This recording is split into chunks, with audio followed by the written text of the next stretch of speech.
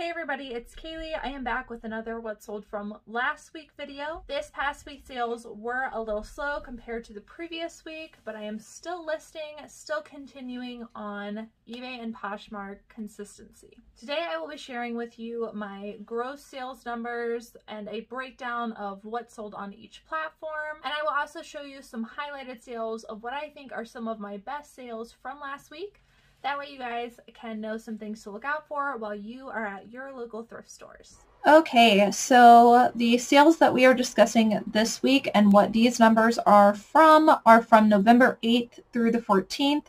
That is a Sunday through a Saturday, and that is how I calculate my weeks. In total, I had a pretty slow week compared to the previous week. I sold a total of 40 items for a gross sales total, meaning before fees or any costs were taken out, of $1,403.79, making my average sale price $35.09, and my total cost of goods for everything that sold last week was $200.60. On eBay, I sold 25 items, and on Poshmark, I sold 15. I had no sales on other platforms.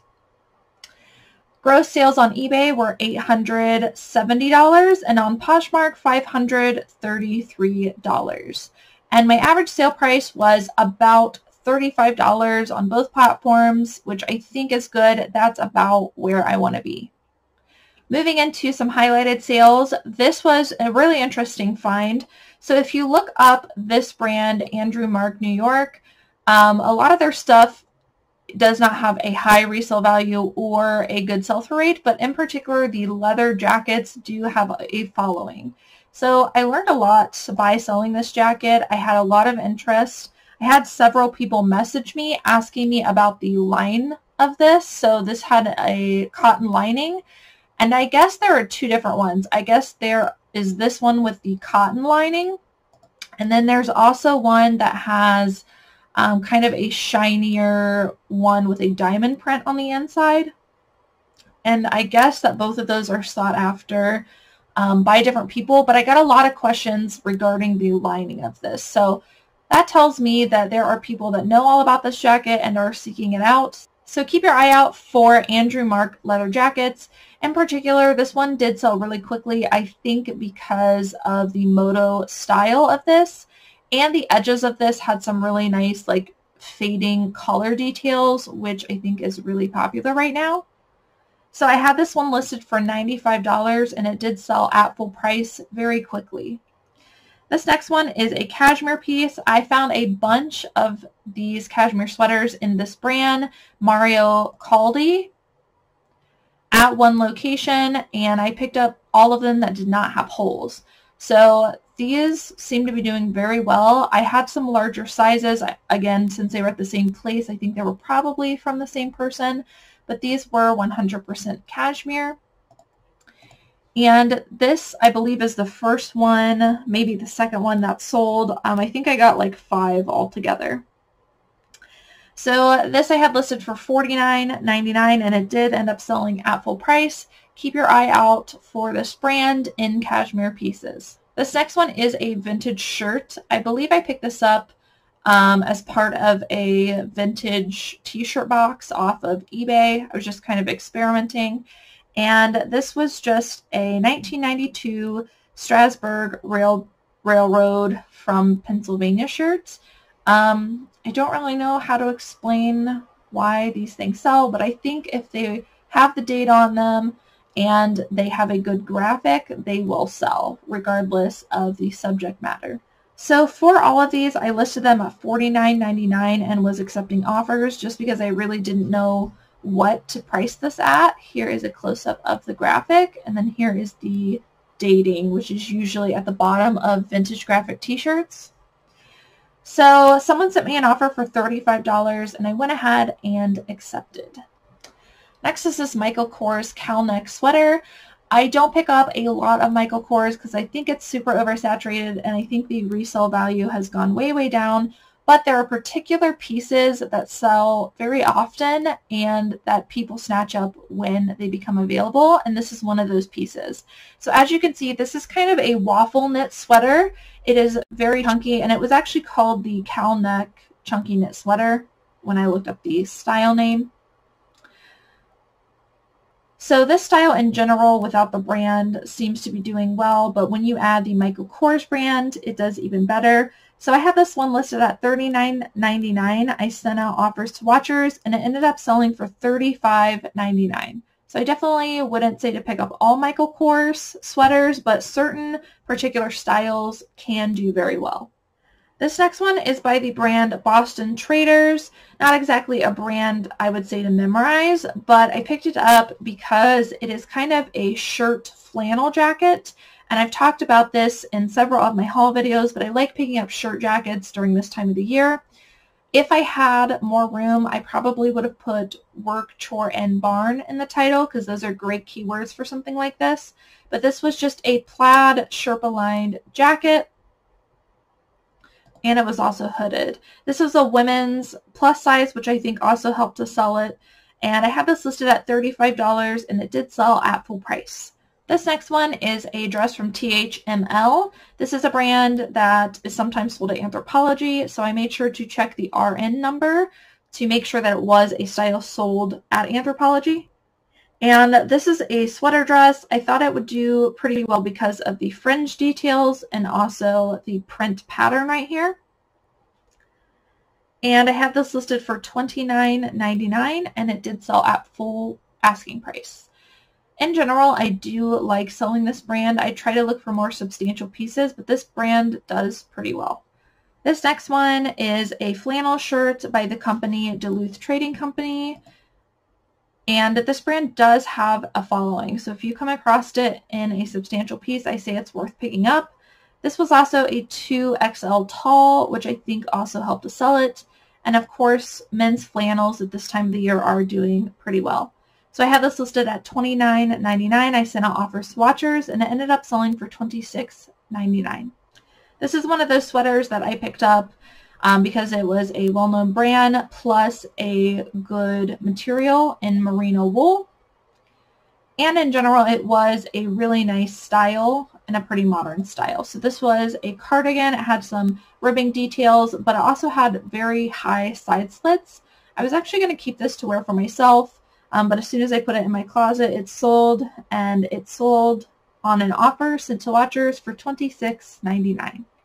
Last item on eBay before we jump over to Poshmark that I wanted to show you was this pair of men's BKE jeans. These are the style Jake, and as I've said before, it's really, really easy to look up men's jeans because all the information is typically on the inside here. So these were the Jake straight leg jeans, and men's jeans in this brand do very, very well. I had these listed at $44.09 and they did sell at full price.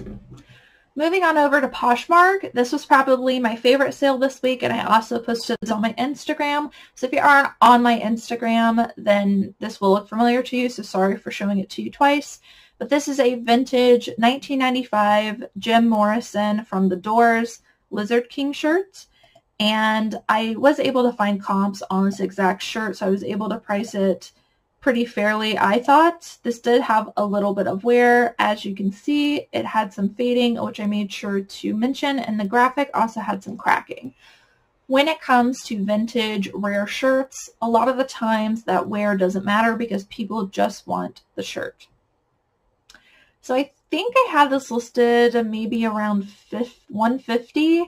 I think it sold at $125. I can't really remember, but nonetheless, it ended up selling for $125.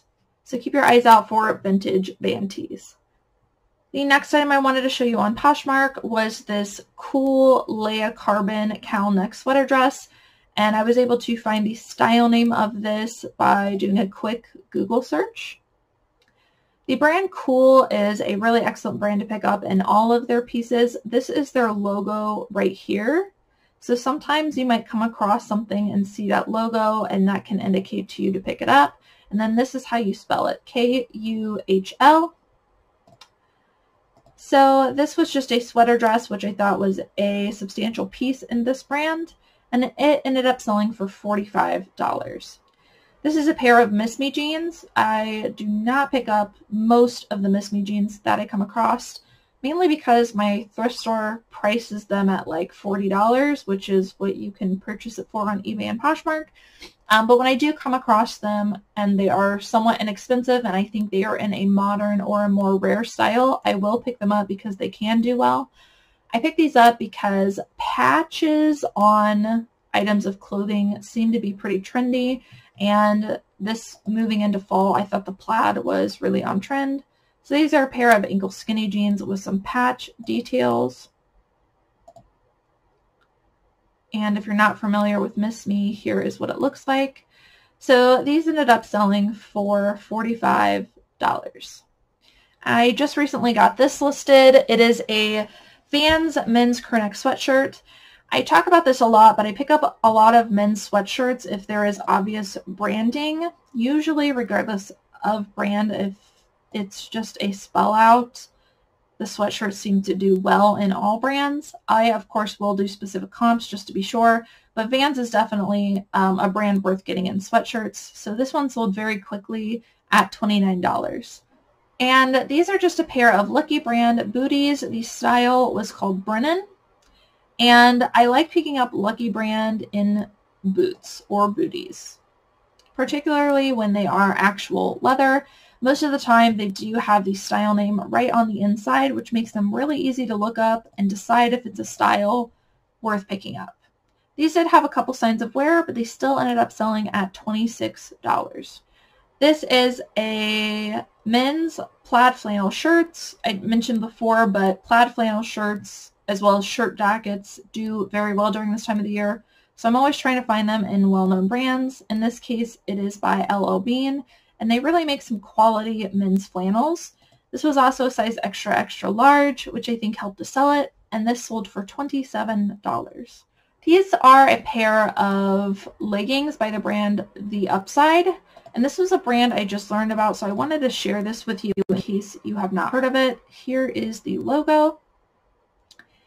And this is a higher end athletic line. You're not going to see a lot of it for resale, but I think that they do have a good following. So even though there are only a few pieces listed, they do seem to have a pretty good sell-through rate.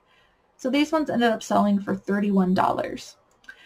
I sold this Calvin Klein Western denim trucker jacket. I picked it up because it was a decent brand and it had a Western style. And in general, denim jackets are pretty good sellers, at least for me. This one I waited on for a little bit, but it ended up selling at $40. It is also worth noting that because of the back detail and the front detail, that I made a collage as my cover photo so that people could see the entirety of the features.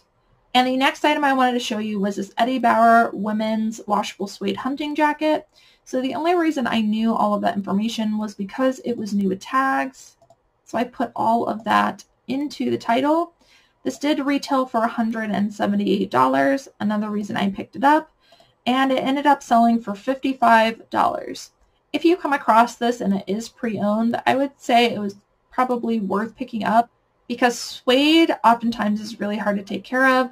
So if you have washable suede and it's in a good style and a well-known brand, it's pretty much a win-win and it is worth picking up. Alright guys, so that is it for what sold last week on eBay and Poshmark. Hope that you guys enjoyed watching. Don't forget to give me a thumbs up if you like what sold videos. As always, thank you guys so much for being here. Thank you so much for watching, and I will see you in the next video.